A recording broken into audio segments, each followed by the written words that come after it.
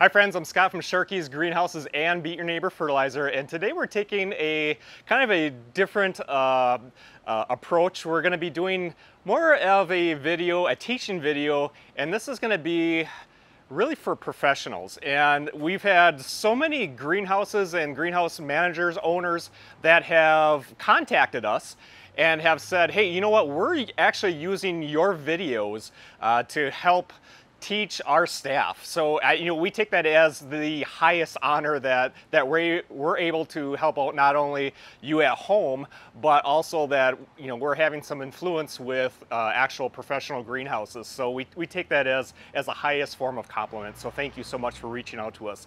Today we want to look at watering, and we're going to be focusing on watering benches. So this is going to be more professional based.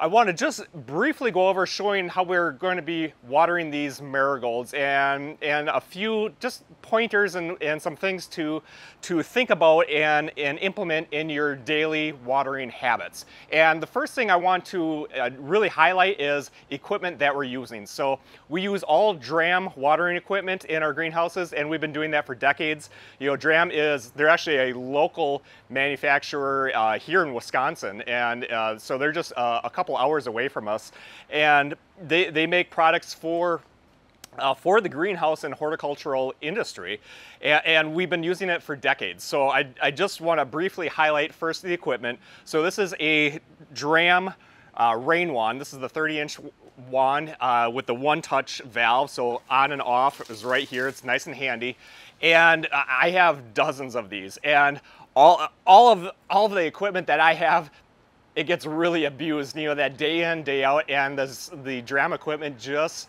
keeps performing, and that's why we use it. So the rain wand, also this swivel, this is our brass swivel, and that's really nice is that, when you're pulling on this hose, and there might be 100 feet of Dramm hose, and sometimes it gets twisted over. It's really nice that this swivel can move freely, and you can see that this rain wand can spin around. So when I'm hanging on to this, it's just spinning in, that hose is spinning and it's not knotting up or kinking, which is really, really handy.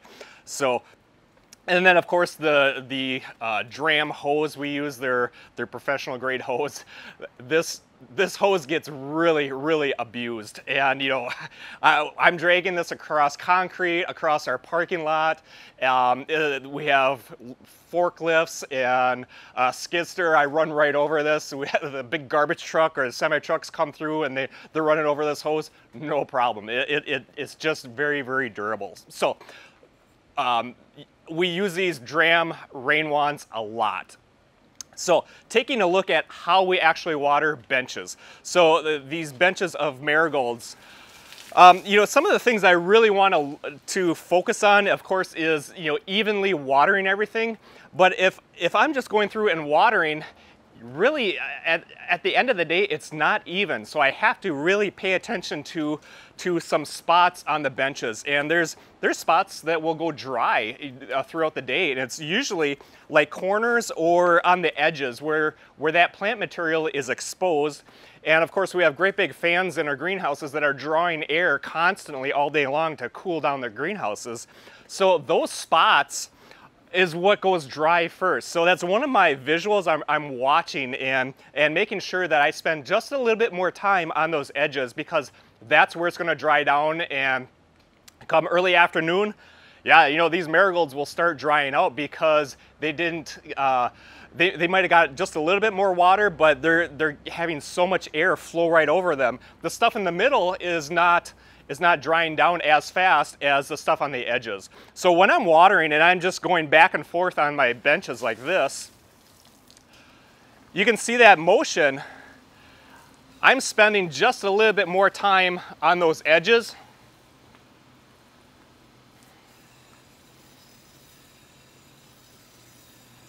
And then a lot of times I'll come back through and go the other way. Usually what I will start though is on these edges, I will take an extra pass and go through on those edges and really get that soaked. Right on those edges, because that's where that airflow is. And I know that on a sunny day, come afternoon, those edges are going to be dry. And marigolds are funny. When they dry down and you hit them with cold water, you watch those leaves just go like this. It's like instant.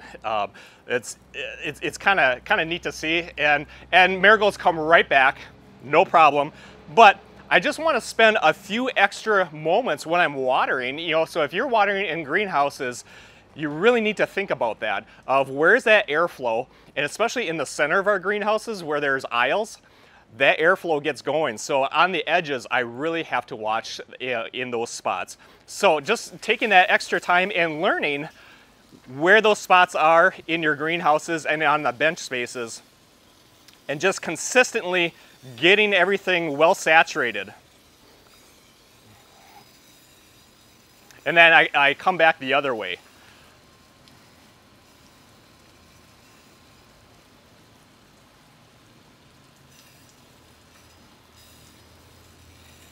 And then just, again, spending that time on those outer edges where it's going to dry down. So, you know, I'm kind of oversimplifying this, and you just have to play around with it yourself and find out what works for you. But that's just a few things to really think about and to remember is where's the airflow, what is being exposed with those plants and where that airflow is going through. Yeah, the stuff in the middle might not need as much, but certainly out on the edges, that's where you really have to pay attention and focus, and you might have to take an extra pass, and it doesn't take much just to get everything pretty much even throughout the day. So that way you don't have some plants that are real wet and some plants that are real dry. You really want to be consistent so that you have nice, consistent growth and the health of those plants. If you're liking our videos, please be sure to give us a thumbs up and follow us on Facebook and subscribe to our YouTube channel. We have hundreds of how-to videos there. And you can hop on over to our BeatYourNeighbor.com website. We have our tips and our tricks and our blog articles, and of course our Beat Your Neighbor fertilizer. That's all over at BeatYourNeighbor.com. Thanks for watching. Have a good day.